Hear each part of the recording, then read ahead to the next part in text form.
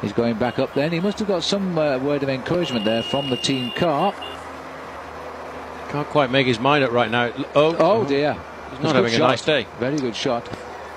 Because that's the commissaire who's seen what's going on. He's thrown 2 bottles at the commissaire. That hit him. Yeah, that was a direct shot, that. They could get in trouble for that. He's trying to get across to his team car, and he's not happy about that motorbike coming through the gap here. Oh, I think that was a... Bullseye. Bullseye. Pretty good shot for the man on the run.